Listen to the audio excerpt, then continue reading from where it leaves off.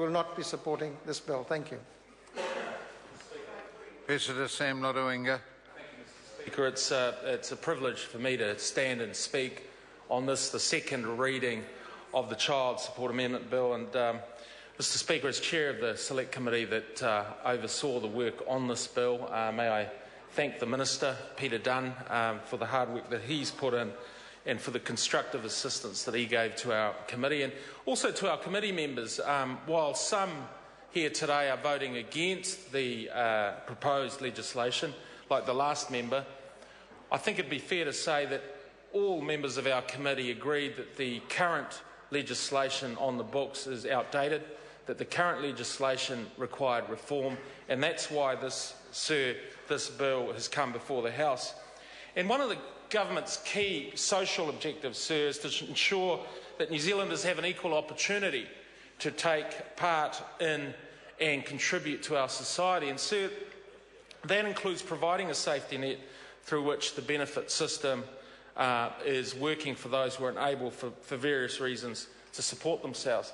But sir, this is not a welfare bill per se. This is a bill, as many have already alluded to this afternoon, that supports the calculation of payments between parents who, for whatever reason, have found themselves in circumstances where they are living apart and where they need to raise a child. And those are unfortunate circumstances, sir, and we've all acknowledged that. But it is for the benefit of those children that the financial responsibilities are divided between the parents in a fair, in an equitable and in a transparent manner. And that's what this bill does, sir. It doesn't provide for child poverty, as Mr Rajan Prasad has asked for. It doesn't provide for, it's not the silver bullet, as Mrs Lawler Taylor has suggested was required in this legislation, but it is a bill which provides for the upkeep and the maintenance of relationships, and particularly it is for our children to be looked after where those circumstances have broken down. Now, sir, the contention by Mr Clark in his submission this afternoon that we take into account the United Nations Convention on Children is misplaced. Sir, it is misplaced because we cannot introduce a subjective test in the way that these calculations are performed in order to determine a payment between two parents. It cannot be done in a subjective manner. The way that the formula has arisen, and I think most people agree that an objective formula is the appropriate mechanism within which to allocate resources for the child.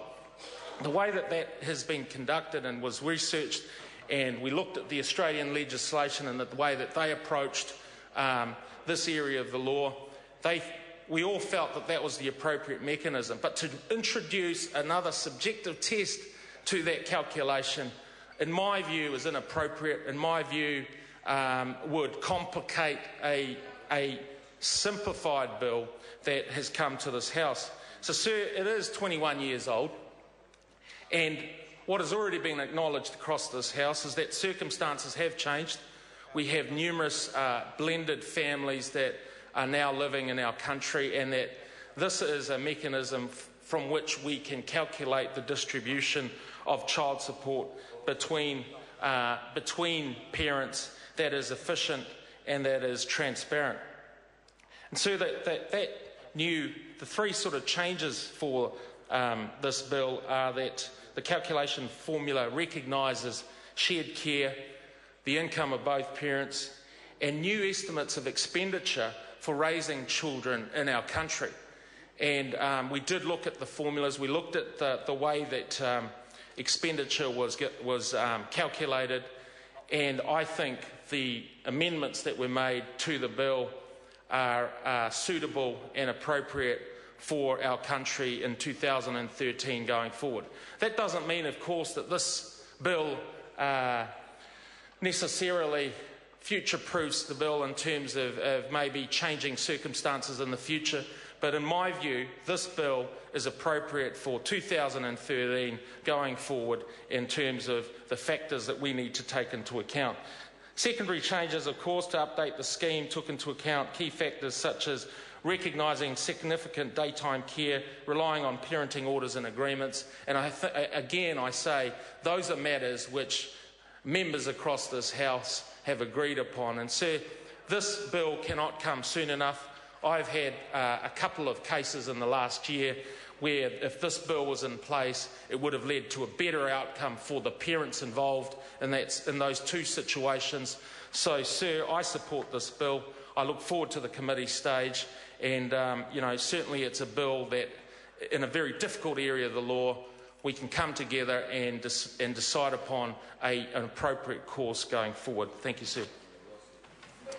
I understand this is not a split call. Sue Moroney, 10 minutes. Thank you, Mr. Speaker.